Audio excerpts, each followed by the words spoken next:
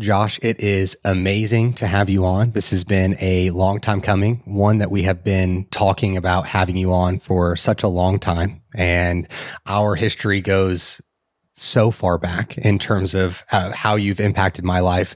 And I've talked about it on the podcast a couple of times, but it is such a pleasure to have you on the podcast today. Alex, thanks for having me. Like you said, it's been a journey to get this worked out scheduling wise, but I can't wait to do it. Love catching up with you when I can, and really excited for this. So thank you again for having me. Absolutely. And a lot of our listeners are going to be parents who are working through trying to maintain their fitness, maintain their overall health and wellness while also taking care of children, raising them, and having the best life for them.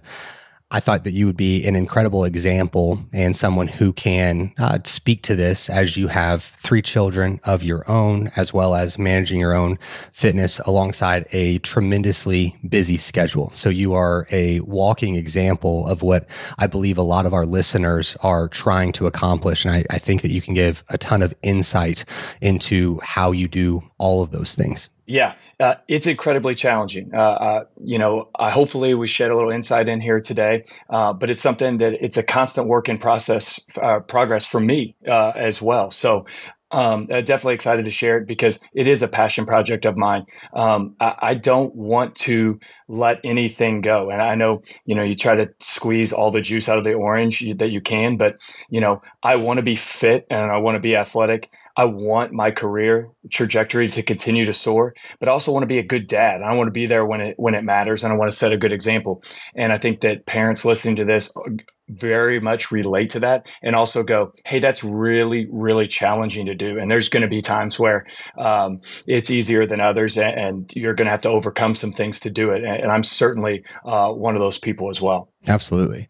So give the people a little bit of a background on you and your career. Walk us through kind of what your day looks like and what that all entails. Gotcha. So here at the University of Southern Indiana, your alma mater, right? That's correct. I am a teaching assistant professor. So essentially, I'm a full-time faculty member within the kinesiology and sport department here. I teach 4 courses, which is a full-time or 12 credit hour load.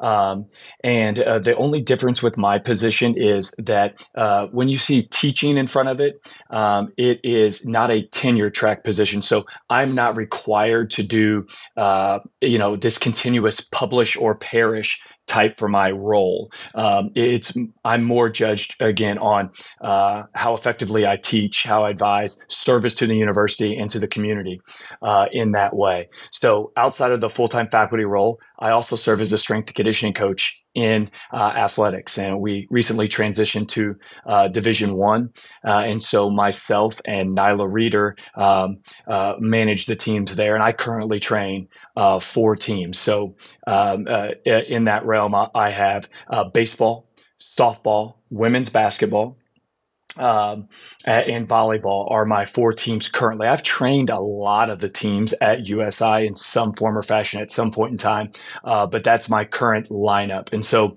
on a Tuesday or Thursday, I'm getting here at 7 to prep my interns. We'll start setting up at 7:15.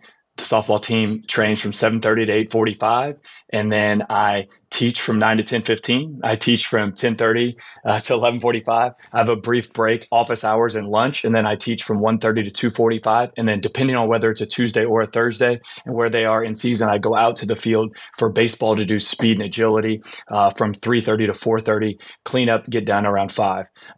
Monday, Wednesday, and Friday, baseball starts at 6:45. They go till 8. Then women's basketball, and then volleyball goes at 9. And then I come up and gather myself, and I teach from 11 to 12. And then office hours begin. And depending on the day, I'm either meeting with Monday, Wednesday, Friday, I meet with recruits that my various teams have.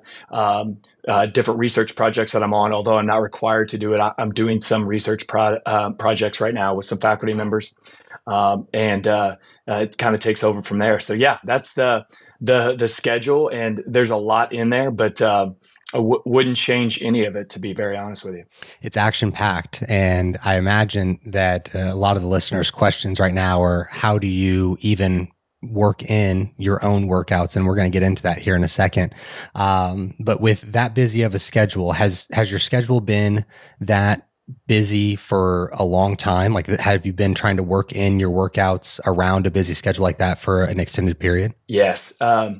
It was even busier, to be honest with you. So in June, no, excuse me, July, I defended my doctoral dissertation.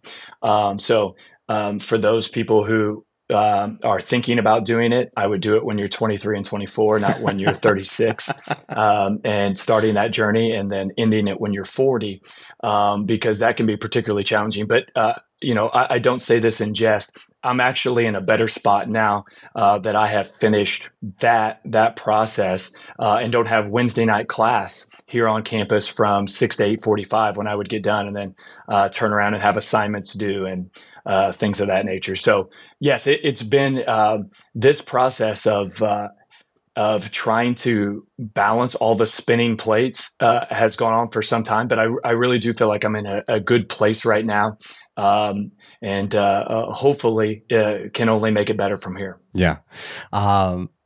We should probably introduce your three incredible kiddos to the listeners as well. If you want to kind of give a short synopsis of all of them and what they're involved in at the moment. Yeah, so I have a 10-year-old daughter, and she's in fourth grade, and she's in softball and basketball a ton, right? She loves sports. She is always at the weight room with me. So Jules comes to every session where she's not in school to be around the athletes, and loves being here. And it has been awesome. To see D1 athletes work how they work, and to understand as a young kid that that's kind of what it takes. And we talk about whatever endeavor, if it's school, right? If it's art, she's into art. Like, you have to bring a certain level of enthusiasm and consistency, even on days that you don't want to. And I think that that's incredibly important. And so she's around all the time. I have a 7-year-old son named Archie, who is in first grade. And for being a middle child, he's the sweetest human being out there. And he's in Boy Scouts and a number of other activities. And he's genuinely a pleasure to be around. And then we have my 3-year-old son, Gus. And Gus is very, very smart. He has learned everything, both good and bad, from his older siblings. And he is smart, and he is capable, and he keeps us on our toes. Gus, he asks insightful questions, and you think, did that come out of a 3-year-old? And so there, that's where we're at. We're 10, 7, and 3 right now. Very soon, they'll be 10, 7, and 4. We make it all work with my wife Mary, who also works full time as a nurse practitioner. So we keep it spinning at our house, man. Yeah, the action-packed schedules for all of you. And so then that leads us into, how do you incorporate your workouts? How do you make that work with all the things the kids have going on, with your busy schedule? What does that look like? So I would say a couple of things. First of all, having a plan. Each week presents different things. Basketball season is now started, right? So, we have basketball practice to account for, along with Boy Scouts and different tutoring sessions and all that stuff going on. So the weeks can vary a little bit, but Sunday, and I think you may be like this too. Sunday, I feel really good about enjoying my Sunday when I plan out the rest of my week, like what I've got going on and where I go from there. So I plan not only when do I see the windows of time that I'm going to do it, but what also is going to be the game plan if anything needs to be adjusted. And the other thing is, the way that I train has markedly shifted from when, I trained you when you were an athlete and in high school, and when I had you in college classes, and when you were an intern, because at that time I didn't have kids. And, I was a regular gym goer, whether it be in the morning or the evening. That was a 20-minute drive there or wherever it was, and pre-workout, and change your clothes and get ready and train for an hour and a half, talk to people in the gym, get out, get a shake. Like, it was a 2 to 3 hour endeavor. And that is just not feasible anymore. And to have that approach, like, well, if I don't have that time now, I can't work out. I went into a phase like that. Well, it's not even where it's not going to fit in today. It's just not going to work. Right. And then all of a sudden you realize it's just never going to work if you take that approach, right? Because I'm not going to go get done with my day at 5 or 6 o'clock in the evening and go to the gym for 2.5 hours, and I get home and it's time to read my kids' books and go to bed, right? So, what I have really started doing is training more frequently, but almost microdosing those workouts, right? 30 minutes to 45 minutes. Extending beyond that is really out of character for me at this time. But going 5 to 6 days a week with different training protocols. So my Tuesdays and Thursdays, since I don't start until about 7, those are morning days for me. Monday, Wednesday, and Friday are lunchtime days for me, or earlier in the morning if it works out. For example, volleyball was on the road, so I didn't have a volleyball training session this morning. So I was able to sneak that in between things from there. And I had kind of planned that out. So it's 5 days a week through the weekdays. And then Saturday is a cardio of choice day, whether that be, walking the dog for 3 miles or taking the kids on a hike or a nature trail or doing whatever it is. And Sunday is really my down day. So, we can kind of go through the week if you want to, or kind of what the emphasis is or anything from there. But that's kind of how it's really changed. Is I'm a big time planner now, right? And the other thing is I'm going more frequently, but shorter doses, right? I can do a workout from 5:30 a.m. to 6 a.m., get a shower in, take the kids to school, right? And still get to work and do that. Whereas that didn't seem attainable early on based on how I trained.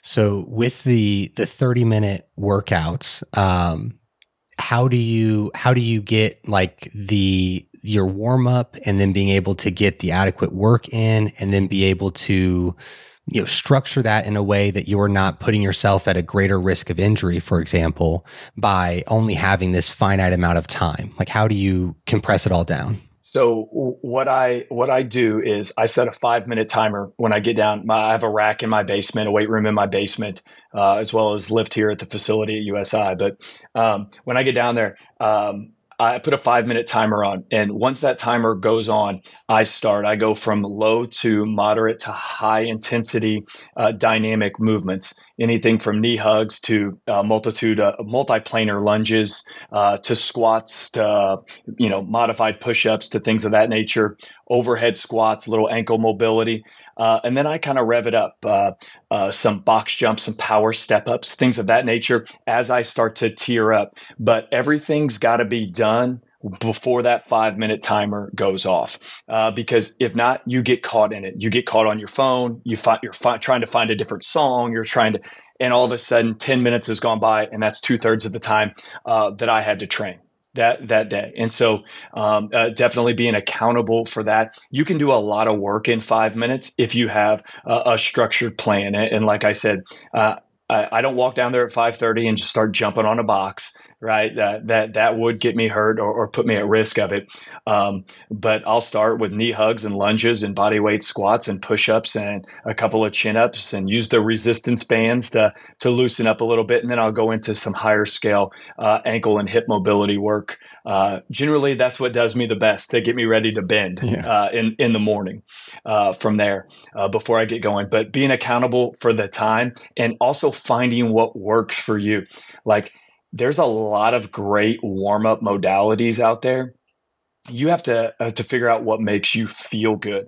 And what makes me feel good is twofold: ankle and hip mobility, because I feel like I can bend, right? I can get down in a really good lunge position or squat or deadlift, something of that nature.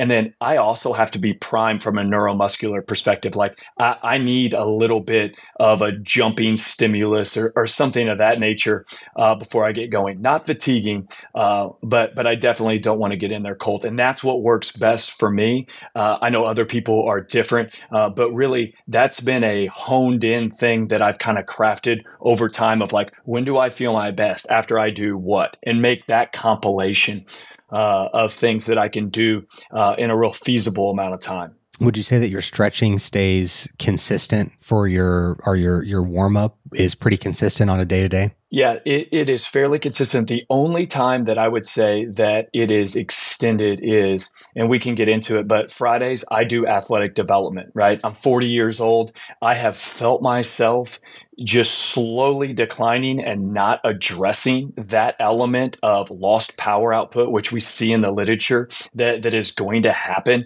after about the age of 30. And listen, I don't know that I should say this on a podcast, but about 2 years ago, what hit me really, really hard, and I'm telling you, this was like the ego blow of all ego blows, is they asked me to play in a faculty student game at USI, basketball game. Okay. And Okay. I am not an amazing basketball player by any stretch, but I play pickup and active in it. And I thought, okay, this would be a really good opportunity. To go out and have some fun, some camaraderie with some of the students that we have. They had a DJ there and a good crowd and all this stuff. And I get loose on a fast break and I'm going in for a layup. And I'm telling you, the kid that was like 5'7" or 5'8" jumped up and swatted my ball into like the ninth row. And it was on video, and I got to watch the video, and I realized that I jumped about 6 inches off the ground for that layup. And when that happened to me, like that was the shot of adrenaline that I needed to change the way that I trained. Like I knew athleticism had gone down. I had no idea I was at that point. Not that I can't be blocked in a basketball game, but I'm 6'3". Like I've got an edge going up there, or at least perceivably so. Yeah. Okay.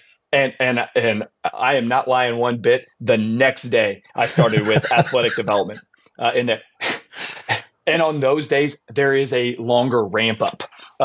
We can get into that if you want to, but as much as I think that is a critical component for people in their 30s, 40s, 50s, and I'm a huge proponent of it, it does need to be a little bit more delicate in how you prepare for it, because you are at a higher risk for injury, right? In the process, I have torn my calf doing, really explosive sled pushes in the weight room.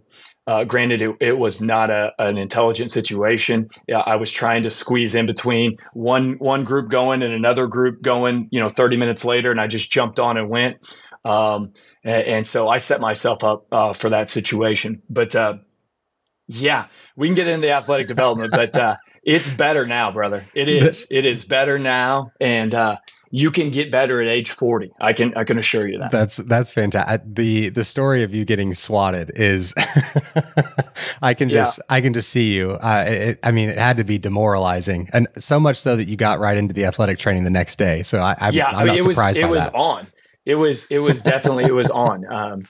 Some of my student athletes were there that I trained, and again, they had it on video, and they were like, "Wow, look at this elevation," Oh my gosh. Low reps is best. High reps is best. Fruit is so it's good. Terrible for you. You should lift heavy. High reps, carbs low are weight. needed. Keto Squats for are bad for your Squats knees. are great. You for your should squat ass knees to over grass. toes. It's fine. It fits my macros. Is for idiots. When there are so many mixed messages going around, it's hard to know what you should even do or focus on. But that's exactly where physique development one-on-one coaching comes in. You might have heard of online coaching or even hired a coach before, but we believe in teaching you the why behind what we do while truly taking your life into consideration. We want to train, educate, and empower you to reach your goals and help you to stop spinning your wheels and just finally feel good. And hey, we're here to help you look good too. You need you. Your health is your wealth. So join Physique Development and let us be the last coach you ever need. So we have the warm up, and then we have what the training looks like. How does that kind of lay out for you? Do you have a set number of exercises that you're doing on those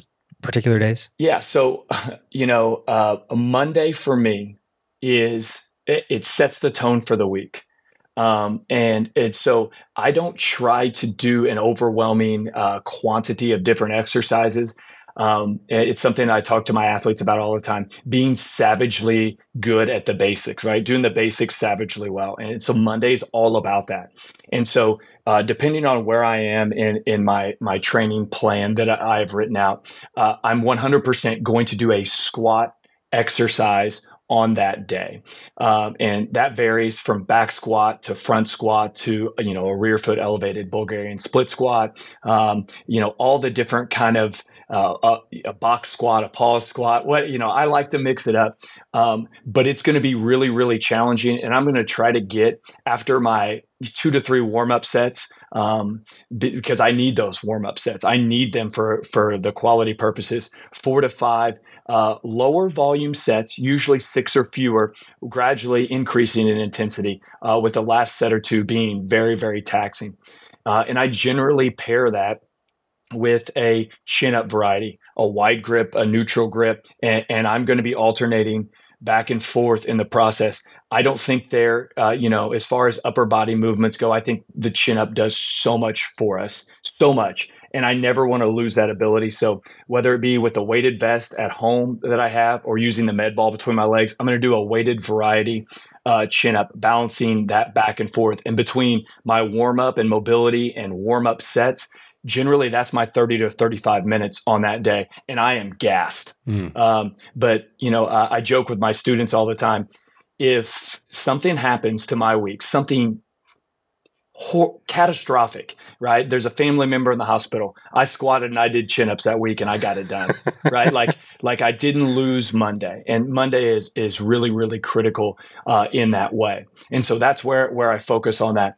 My Tuesday, when I go is I'm going to get a higher quantity of exercises in. I'm going to push horizontally, so a dumbbell or a barbell bench press, incline press, something of that nature. I'm going to row, I'm going to hinge, and I'm going to hit calves. So usually about 4 different exercises in that 30 to 40 minutes that we see. I'm a big proponent of resistance band good mornings, Romanian deadlifts, those types of things. I think it's highly critical to perform those hinging movements, especially as you age, right? Like there are people that come to me that, I work with on the side, they can't hinge, right? And so I try to make that a priority as well as I go through there. So the quantity goes up there. Wednesday is a cardio day.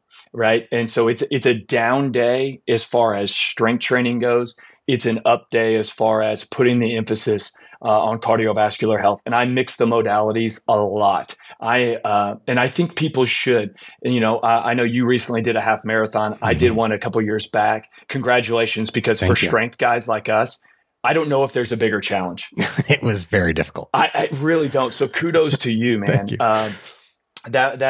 That's terrific. But unless you're training for an endeavor like that, I think it's positive to mix up the modality. So I'm a big rowing machine fan. Why? Because after 2 days of kind of hitting different aspects of the legs, the wear and tear isn't there. I love a rowing machine.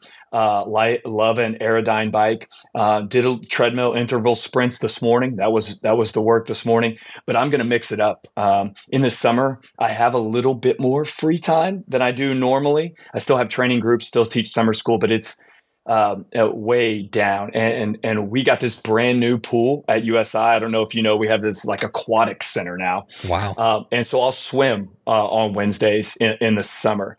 So mixing that modality up, and generally shoot for 25 minutes is at the minimum. And that's if it's really high intensity stuff, upwards to about 45 minutes. And I have found that really helps my recovery process. If my sleep and nutrition are good, it helps me get into Thursday. I'm actually better that I move than if I'm sedentary on that Wednesday in between. Okay. So that's been a really good thing for me. And like I said, mixing it up. If my knees are hurting, it's a rowing machine day, right? Like it just, I'm going to go on feel for that. Thursday, I try to be multi-planar and try to kind of fit in things that I don't normally do. So much of how I grew up training is sagittal plane, right? Squats and like forward step lunges. What I'm doing is I'm doing lateral lunges, roller lateral lunges, lunges with med ball rotations, right? This multiplanar nature of training is something that I neglected early on in my career, worried about certain performance metrics on certain lifts, right? And now I want the ability to rotate, right? I do rotational med ball throws and things of that nature. So that's really where my Thursdays come in at. It's generally going to be 2 to 3 lower body exercises, but they're complementary. They can go fairly quick, like a lateral lunge or a lunge matrix, something of that nature.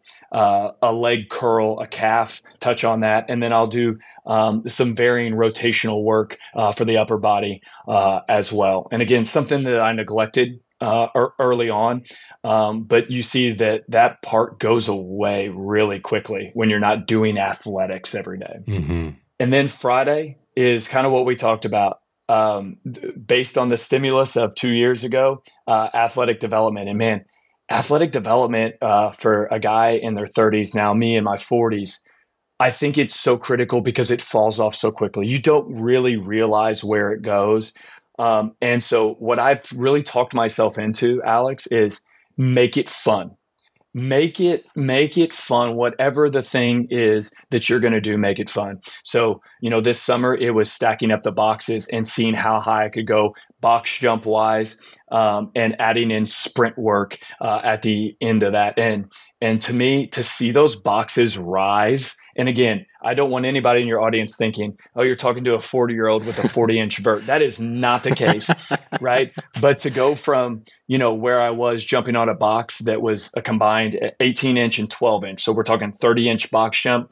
My first week of the summer when I kind of put my sights on that challenge, to being able to add 12 inches by the end of the summer, jumping for multiple sets of 5.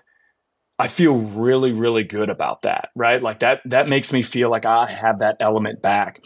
Sprinting, doing rotational work, doing some resisted running against bands, doing broad jumps, right? Mm-hmm. And then the sprinting thing. And man, I'm sure as much as you're online and working, you saw the stat that came out a couple of months ago. And I have done some investigating. It's unsighted, but I don't actually doubt the validity of it, which it says after the age of 30, 95% of people don't sprint, right? Yeah. Now, that's anecdotal, right? So let's be clear about that. There's no published research study on that, but it really got me thinking. And you know what I started doing is I started asking my brother-in-laws, my friends, the people who I know exercise but are in my age demographic. And I would start it like this. I'd say, when's the last time you ran? Like somebody picked up your kid and was taking him away, or like a bear was chasing you.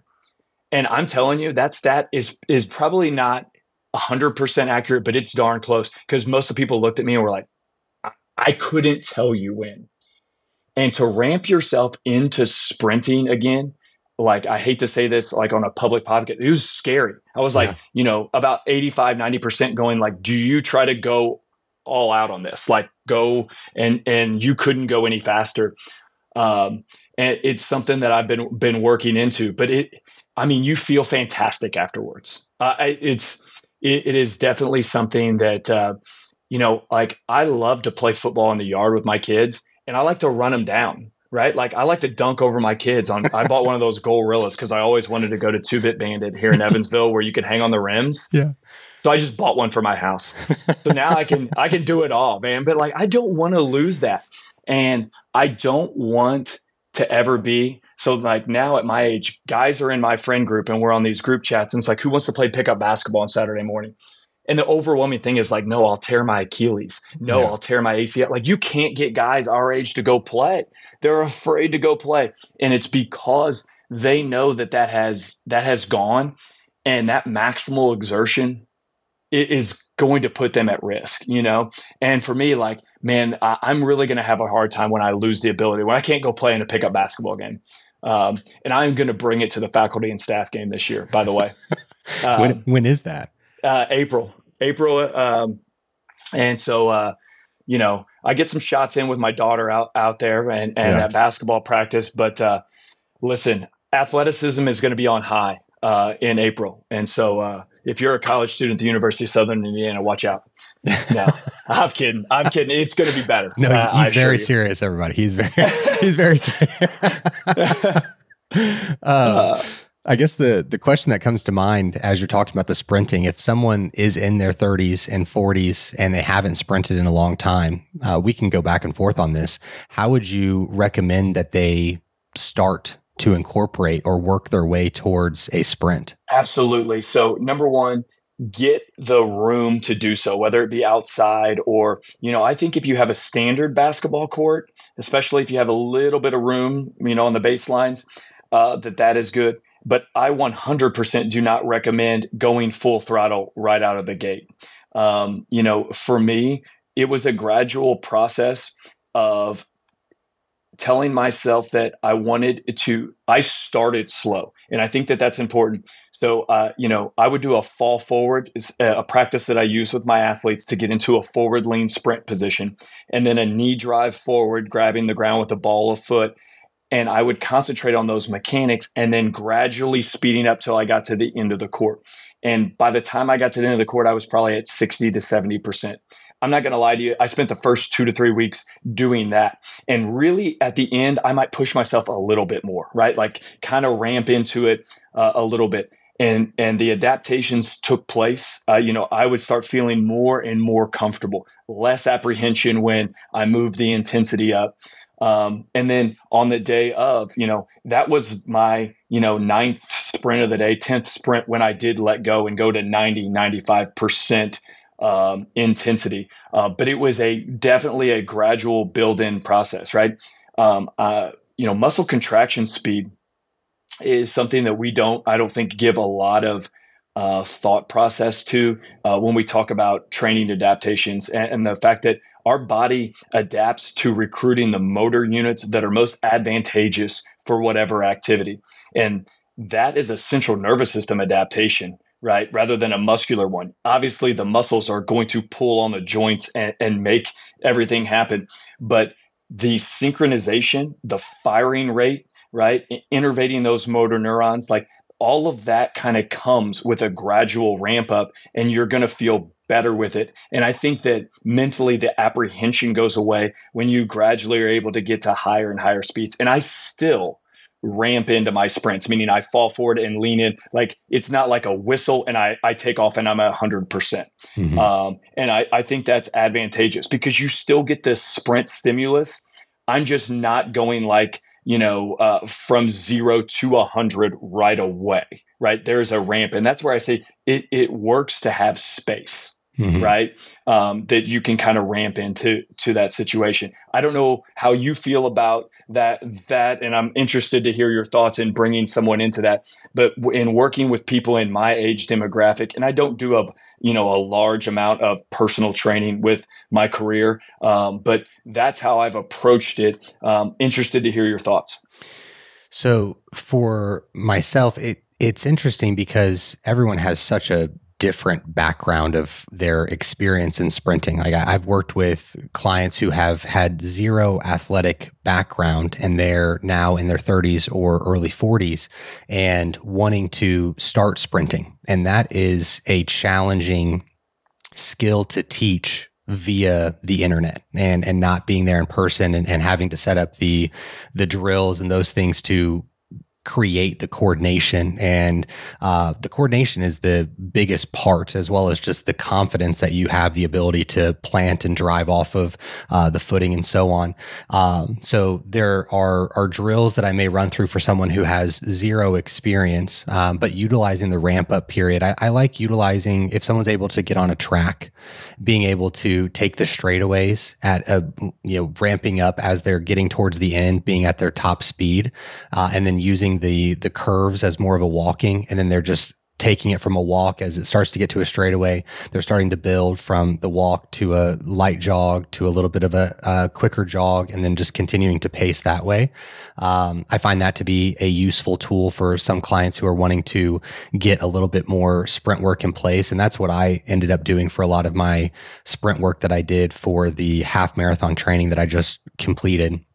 And I'll be honest, if there was a session that I ended up being like, this is not going to happen this week, I'm too busy, it was the sprint session. I found the most excuses for the sprint sessions. I was okay with the 8, 9, 10 mile runs. But then the sprint sessions were far more difficult than any of the distance work that I was doing, which is a testament to what we're speaking about today anyway, of probably the reason to do it. It's so true, man. Yeah. Like the conversation you have with your shoes when you're about ready to put them on to go do that, it has to be one of the wildest mental gymnastics to do it. And you know what the hilarious part is? You talk about running 10 miles or do, whatever else that it is most of my sprint sessions or like plyometric sessions that I do, I mean, once I'm warmed up and ready, lasts 20 minutes. Like, you're not sprinting long. Yeah. The stimulus is incredibly high. The benefits are unworldly when you compare them to, other types of training. And that, like me, a guy that teaches exercise science, I know that. I'm seeing it more and more come out in the literature, the benefits of these high intensity bursts and the effects that we see not only on the anaerobic system, but interval-based work of the VO2 max going up, right? Like, you're like, how efficient is it that I can get done in 20 minutes versus running 10 miles? But it's still an epic mental challenge to do that 20 minutes versus that 2 hours.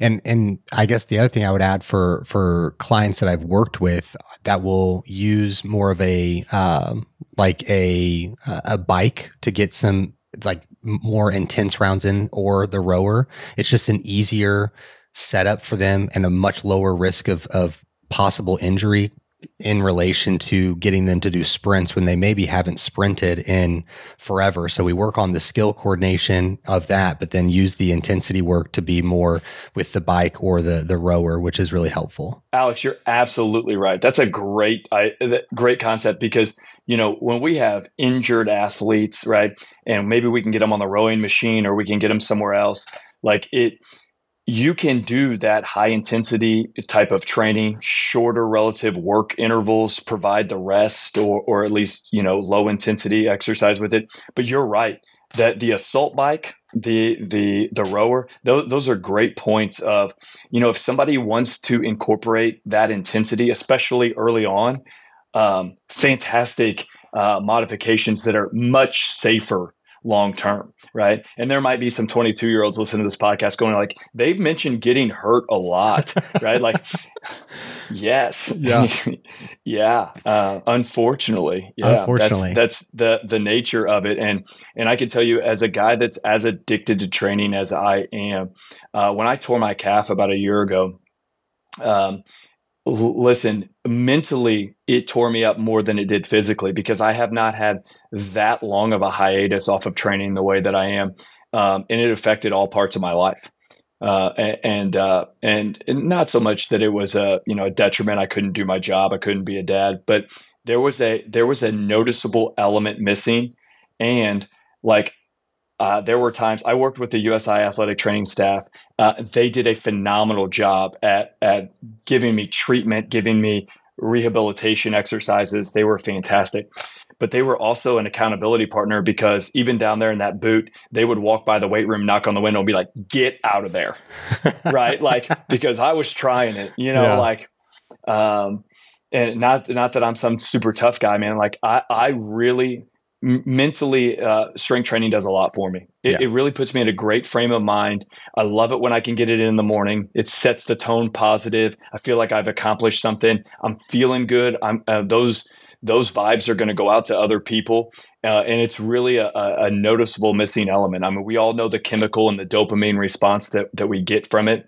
But it really is a tremendous part of my day-to-day life that I value. And when that's taken away because you do something like grab a heavy sled 20 minutes in between training sessions with no warm up, thinking that you can, drive that thing through a brick wall and end up on the ground and out for 6 to 8 weeks, it really puts your training into perspective, because that's time I won't get back.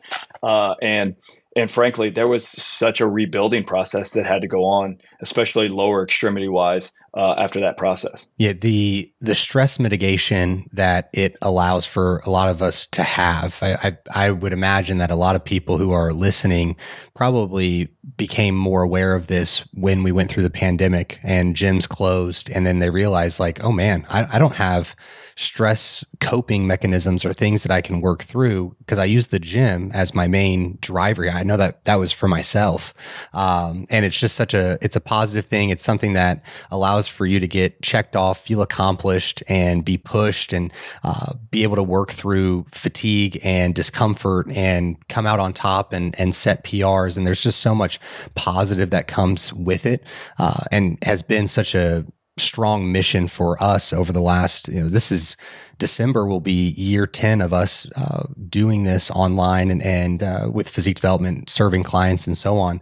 It's just been a big mission for us to showcase that it can be done in so many different ways, but it needs to be done regardless of where you're at, and we can meet you where you are, just depending on what you have accessible to you, what time we have available, and we can make something work because it's going to build the momentum for them to be in better shape. And I think that a lot of people get caught up in what they have been told in the past or what they have done in the past, and it's like, well, I can't do that, and so I'm not going to do anything at all. And you briefly talked about that, having the training. I went through prior. A funk like that, man. I was like, yeah. When those kids were babies, especially, and there's limited sleep and there's, these other things that come into play. You're like, well, I can't even get a training session in today. And then one day turns into a week, which turns into a month, and things really get out of control. And so definitely can sympathize with people who fall into that.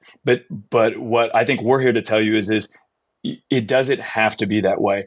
And you can do very, very effective training in short amounts of time if you plan it, if you have guidance from, your team, right? Like that, it can work. And like you mentioned, like when I'm done in the morning and it's 6:30 or 7:00, I'm like ready to take on the day, right? Like it just gives you a different perspective that's so positive.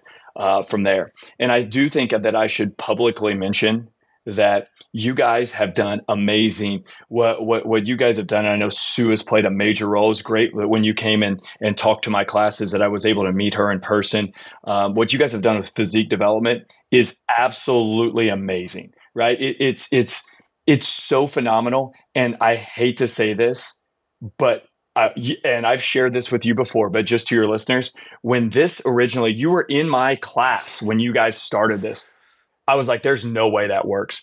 Online training. So like, you're going to train people online because I'm so dogmatic coming from the, high school and collegiate team. You got to be in there. You're signing off their last set and watching it. And I'm like, how in the world is this ever going to work? Right.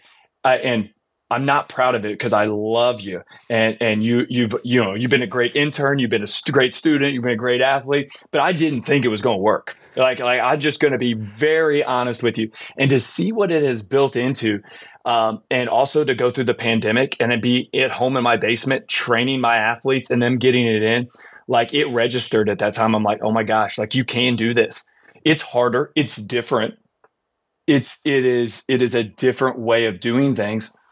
But, oh my God, that's a look back and go like, what were you thinking that couldn't be done? Now, what percentage of fitness is delivered online? Right. Right.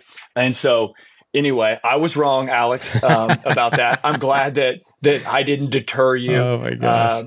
In any way, shape, or form. But what a fantastic thing you've built, and kind of giving people those tools to do so, because we all need a little bit of guidance, a little bit of structure to find what's going to work for us. Are you sick and tired of your glutes not growing? Turning around in the mirror and seeing a board for a booty? I've been coaching for nearly a decade, helping thousands of women reach their goals. The most common goal? Grow my glutes. Women in their 30s, 40s, 50s, and even 60s able to grow their glutes with the guidance of my training programs. And for all this time, I've kept my best glute growth secrets only for my one-on-one clients. And that changes today. We just released our 12-week glute growth program in the PD training app. It is a 4-day program with exercise and volume adjustments every 3 weeks. You can easily access the program through our app and track every single workout. Each exercise will have a detailed video teaching you exactly how to perform each and every movement. And guess what? I am no longer gatekeeping. I'm sharing every single one of my best glute growth secrets inside this program because you are awesome and I want you to have this program. I'm going to give you $25 off, making it a fraction of what you spent at Starbucks this past month. Use code POD. The link to purchase will be in the description. Now let's get back to the show. Well, thank you for that. And I have talked about this on the podcast, but you were really the first person to give me like the opportunity, I suppose, within resistance training to show me how much I could love it, and the way that you had structured it out and making it scary, but also fun, and something that it was so quantifiable, and that was appealing to me, and I could see progress, and it was, you were a catalyst in me even getting all this started. So I'm endlessly appreciative of you. And I can tell a small story. We're kind of pivoting out of our training as a parent. No, it's okay. No. It's good for the listeners to hear this as well. Is that you started training us, I think when I was in 8th grade. You would come to the junior high and you would have us do our workouts there, and we would have to sign off on our last exercise and or sign off on our last set of like the bench press or the squat or whatever the movement was for that particular day as a priority. I still do that to this day. That's a Josh Wildeman hallmark. Yeah. Right? Like, I don't even know where it kind of started, but yes. Yeah. Go ahead. Yeah. And so at the beginning then, I was maybe 110 pounds, 115 pounds, maybe at the most. And I was certainly the weakest of all of my friends. And so I did everything in my power to hide from Josh throughout the entire session, hoping that we would get to the end of the workout and it would just be like, darn it, you didn't get to sign off on your last set.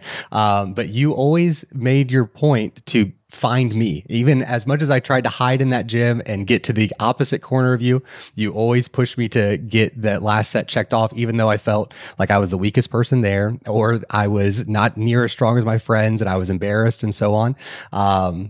It gave me such a strong foundation to working out and just staying accountable to it. And then from there, I would take those workouts and then I would go to Bob's gym on my own time. And I would do the workout again because I was like, I feel embarrassed to do it here and my friends are stronger than me, so on. So I'm going to do this on my own time by myself in my quote unquote privacy of my own head, basically. And that allowed for me to kind of get into a little bit of a better spot. And I was fortunate to have you continue coaching me as we went through high school sports and everything. Yeah, it's really a remarkable story, like our history together. And there's not a lot of kids who are in the 14, 15 age range that are going to do a workout, be self-conscious about it, and then actually do something about it. Yeah. They'll be self-conscious about it. But, for you to go to Bob's gym and go, hey, I'm just going to get better at all this. So I'm not, embarrassed around my friends, I'm not, and look at some of your friends, like you had some genetic freaks in high school. Yeah.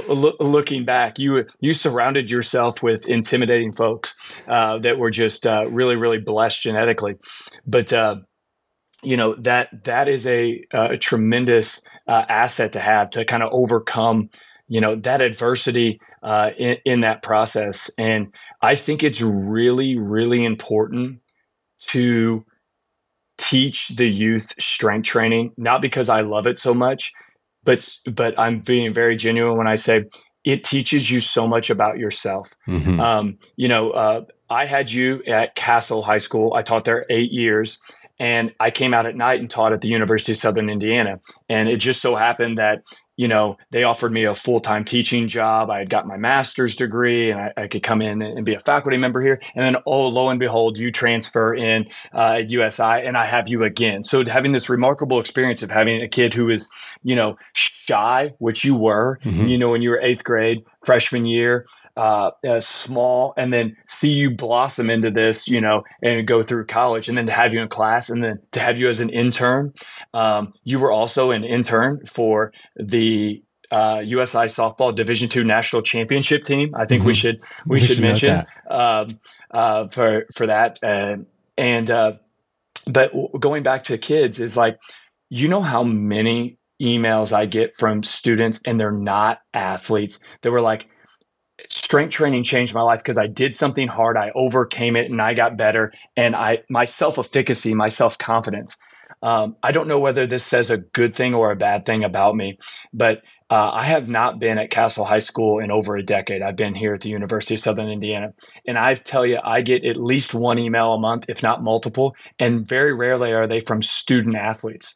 They're from students I had in the general plan class that are like, hey, I just wanted to let you know that I got promoted to sergeant in the Army. And, I was, smoking weed before I came to your class, and you wouldn't let me get in the squat rack high, and you pushed me and told me I could get stronger. And like all of a sudden I went from being this self-conscious kid who did these things to getting jacked. And then I was like, well, what do I do? My grades are crap. And I went to the military, and I have a career, right? Like and again, like that kid had to put in the work, but it's like, so many times we put kids in math and science and all these things, but they don't build the self-efficacy, the ability to go like, I can overcome this and I can get better at this, and build the self within. And strength training does that, especially for novices, because thankfully for me, when I started out with you guys, it's really hard to screw up novice strength training. I look back at some of the programs that I did and I'm like, oh my gosh, there are copies of this still floating around somewhere, and I would never do it this way, 18 years later. Yeah. However, here's the deal. When you're young, you need mechanical tension, metabolic stress, and muscle damage. And if you can do that with good form and properly balance it out, you can do a lot of damage with a 14-year-old kid with testosterone flowing through their veins. You don't have to be a rocket scientist. Now my programs are much more intentional and detailed and specified. And I was young. I was 22, 23 years old doing that. And I had a lot of testosterone going. Yeah, like we had some raucous environments in that weight room. So that's why I think it's incredibly important for kids to get that exposure, because I think it can do more than make you strong. And I'm very, very passionate about that. And I'm looking at ways, to be very honest with you, now that this doctorate is done, to recapture that, so to speak. I love working with athletes, and I will hopefully work with athletes for a long, long time.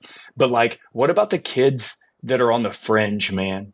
Like, if that could be your lasting legacy, that, you took 5 kids who were on the fringe and you gave them the confidence and work ethic to not even just be a strong person, but to pursue their goals. Like, that's one heck of a legacy, in my opinion. It's certainly not going to get a town named after me or anything, but I think about that a lot. And those emails that come in, I think about them a lot. I save them all.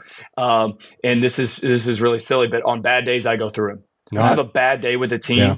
I have this favorite email folder, and I go through them, and I'm like, there's a reason that you do this. There's a reason this matters, and unfortunately you got to remind yourself that sometimes. Yeah, no, absolutely. I have a folder here of just, I call it the good stuff. And so I'll click that. It's just a folder of screenshots of emails that people have sent and different things that just make me realize that what crappy day today is not as bad as it feels, and I do amazing work and so on. So it's nice to have that little folder to tap into and remember.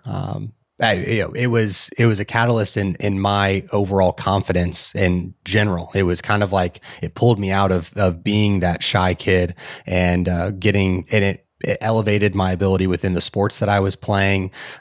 It elevated just the friendships that I had because of the camaraderie that we were able to build in the weight room. The music is loud. We're pushing each other. We want everyone else to succeed. Everyone's trying to lift the other person up. We have a competitive environment, but an encouraging one at the same time. It's very cool to have that. Even when you would be teaching, like when we were in high school, you would have the classes during the day that people would come in and strength train as one of their classes. And that would still be a cool environment, provided that everybody wanted to, contribute or wanted to be there. That's a big, big factor. Yeah. But that was also cool to have in place. And I think it's such an important part for everyone, as we've talked about throughout this, to take these opportunities to lift and to, there's a lot of people that I've worked with that have had no opportunity to train with other people. They started fitness or they started to resistance train as they were an adult, and so they just went into the gym for the first time and they were learning everything from online. And I really think that those people miss out a bunch by not having a training partner or not being able to train in a team setting. And I realize how rare that actually is. It is. It's a great environment. It makes it a lot of fun. It's motivate even on days where you don't feel like bringing it, you bring it, right? And I talk about it in my classes when we discuss exercise techniques. I'm going through and I touch on, okay, how does a power lifter bench press differently than a conventional, bench press or traditional bench press? Like, what are they trying to manipulate? Like, what are they trying to do? Okay, how does a CrossFitter do this? And when I bring it up, I always mention with CrossFit, like it or not like it, I'm neutral on the subject. I think it has its positives for whatever for many benefits for people, but it's not for everybody. That's kind of where I am with it. But one thing CrossFit did is they put people in a gym together. They made it competitive. They made it loud, and they made it fun, and they won that, right? Like that is a distinguishable characteristic that they capitalized on. Yeah, they have figured out the community part of it. That's the main gyms are never going to figure out because everyone's there doing their own thing, so on. And so that's how they were able to. And the same thing goes for things like Orange Theory or F45. Is that the workouts are fine. They're not great. Exactly. Like I'm neutral on that stuff. Like the community is huge, and then having people around them, encouraging them, having someone there, some better than others, who are able to give them feedback on how they're doing the specific things, the exercises, how they're running, whatever it is. Those things are helpful. But the community is the thing that a lot of people have lacked in their fitness journey. And I would love to create something that would allow for that to be stronger. But it's a difficult thing to do because you have to be there in person. You do. And it's challenging. It's challenging. Just like I outlined with my schedule, like, I plan that on Sunday. There's going to be different variables each week. Good luck trying to find someone who matches your variables and can go at your house at 5:00 in the morning and can go, at the athletic facility in between sessions at 1 p.m. on a Wednesday. Exactly. Right. Like and so you lose that element of it. So you're right. If people don't have that initially, it can be a daunting, intimidating thing for them. So definitely recognize that for sure. Yeah.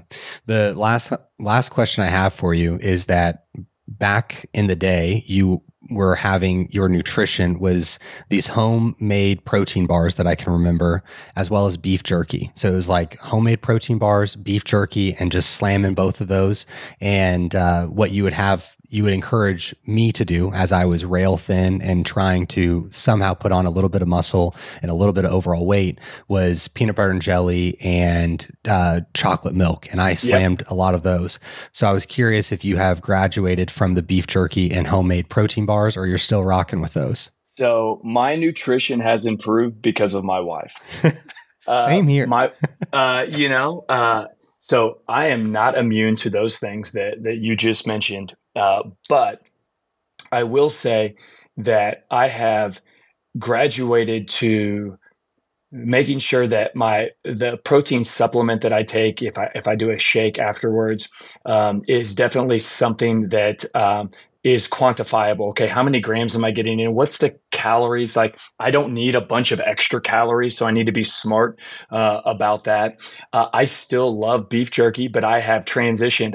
I'm away from any processed beef jerky. Okay. And so, I'm a big proponent of like the shaved steak that's dried. We get a cow every year, a grass-fed cow now. So we actually get that on November 5th. So that's coming up. And then our neighbor is a deer hunter and will get us a deer. And so we do so much of natural as far as trying to get quality meat sources. And really that's where where it comes from, is focusing on that. So yeah, I'll do a protein shake if I don't have time to do a full meal following a workout.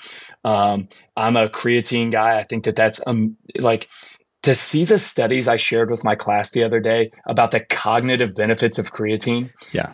Again, I'm not a medical doctor. I'm an education doctor, right? So if it's contraindicated in any way by your physician or an allergy or something of that nature, but really that stuff's been studied for 40 to 50 years. And all it is good for, I would say, the vast majority of people. So the only thing that's really changed is, I used to eat processed beef jerky by the bundle load. And once you realize that there's a lot of plastic in there and other things that are jammed in there, you go, listen, I'd rather have some deer jerky. I'd rather have some shaved steak. I'm a big fan of those things, and doing protein in that way.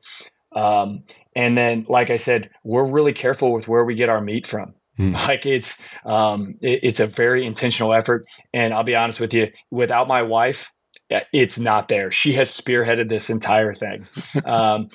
She's been really conscientious about what we give our kids. Because when you look around and see how much processed stuff, and I'll just give you an example. We still do, but we used to get salmon once a week. We would do salmon.